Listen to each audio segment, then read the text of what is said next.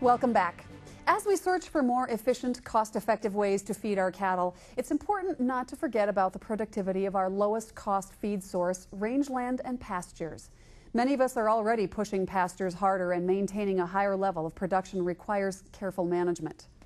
As Cattleman to Cattleman reporter Kevin Ochsner learned from the range and pasture specialists at Dow AgroSciences, there are steps we can take this fall that will help ensure our grasslands remain in peak condition. Feed. It's the cattle producer's greatest expense. Anything you can do to shrink that bill can help improve your bottom line. Taking care of our rangeland and pastures is a great place to start, and there's no time like the present. Fall is an ideal time to evaluate your grazing plan, pull soil samples, cross-fence a larger pasture, and don't forget about weed control. Mike Mechnig, Extension Weed Specialist at South Dakota State University, explains how undesirable plants can eat into productivity. It's really difficult to really quantify the effect weeds are having, because certainly they'll reduce grass productivity, which is getting to be more and more important as alfalfa and other hay prices increase.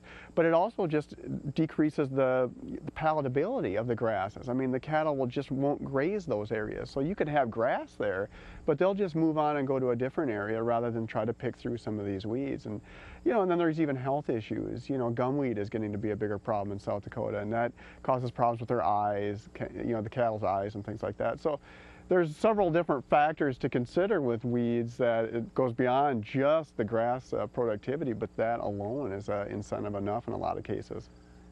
Treating those weedy problems during the fall can help keep them out of the picture come spring. Earlier this year, I sat down with Bob Masters and Pat Birch from Dow AgroSciences. We talked about some of the types of weeds that are good candidates for fall control. Well, noxious weeds are those weeds that are designated by law that must be controlled. So those are weeds that producers have to control just because it's the law. Sure. Invasive species or invasive plants are exotic. That is, that they're not native to North America in the context that we're talking about today. These are introduced from overseas as an ornamental, perhaps, that got into wild areas or pastures and began to expand their populations, or may have been introduced some time ago, centuries ago, as a contaminant in crop seed as European settlers settled the United States. Species like leafy spurge, for example.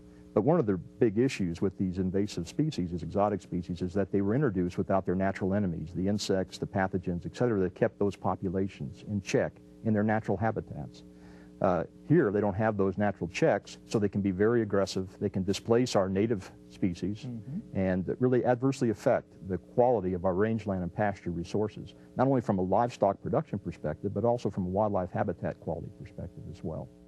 Biennial weeds are ones that take 2 years to complete their life cycle, and there are a host of those as well. And these are some of the more high anxiety weeds that we deal with. Sure. Your biennial thistles, such as musk thistle, plumeless thistle, bull thistle, can all be a problem, as well as spotted knapweed is another biennial. In some areas, controlling winter annual weeds presents another opportunity for fall treatment. These weeds continue to take moisture from the soil throughout the winter months, making it harder for grasses to establish come spring. Winter annuals also can serve as host plants for insects that become destructive pests in corn and soybeans. We'll continue our discussion on fall weed management when NCBA's Cattleman to Cattleman continues.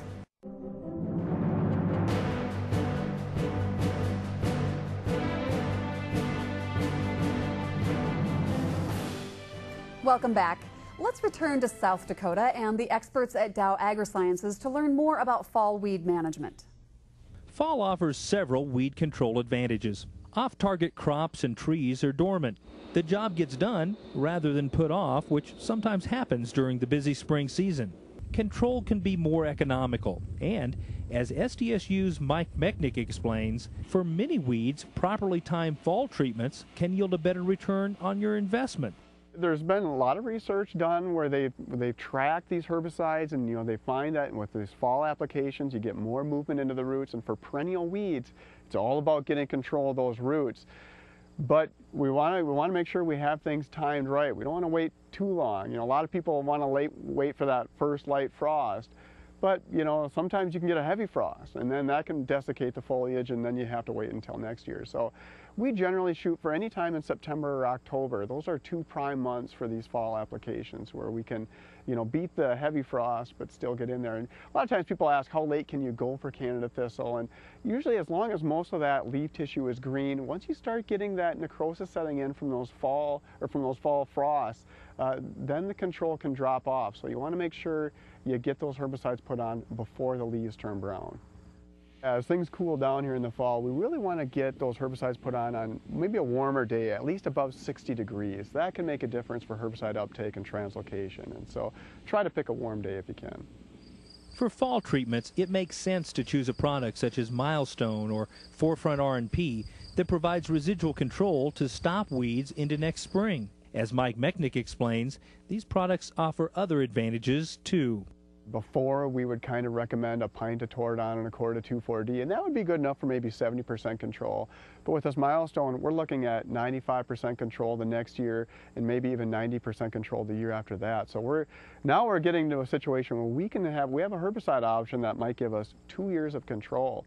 And when we compare it, the amount of control you get or the amount of dollars spent per amount of control, really Milestone gives you the most control per dollar spent. While fall treatments are highly effective, the big payoff comes next spring at pasture greenup. Especially in warm season grasses, you know, that are dormant in the spring, you know, that's a good opportunity for those thistle plants which emerge fairly early to get a jump on some of those warm season grasses. And so you can relieve some of that competitive pressure by getting some control in the fall on some of these things. And so that certainly can help with the grass competition standpoint. It can vary from location. It varies by what grasses you have out there and that sort of thing. But no doubt, and people have seen this, I mean, when you have thistle patches out there, cattle just don't like to graze those spots. And so it almost takes that land out of production. Losing pasture and rangeland productivity certainly is a losing proposition for the cattle producer. Mechnick sees weed control as an important tool that can help producers extract more value from their grazing resource. There's a lot more people getting more interested in maximizing the potential of their pasture lands because hay, alfalfa, all those, you know, the corn prices, all those feed costs are just going through the roof now. And so certainly a major component of maximizing that productivity is get those weeds under control. Like we said, if we don't do anything, the problems just seem to get worse. It just seems like it can make a big difference in maximizing the grazing potential, not only for grass productivity, but also the palatability of that grass. For more information on weed management and for educational information from Dow AgroSciences, visit our website at cattlemantocattleman.org.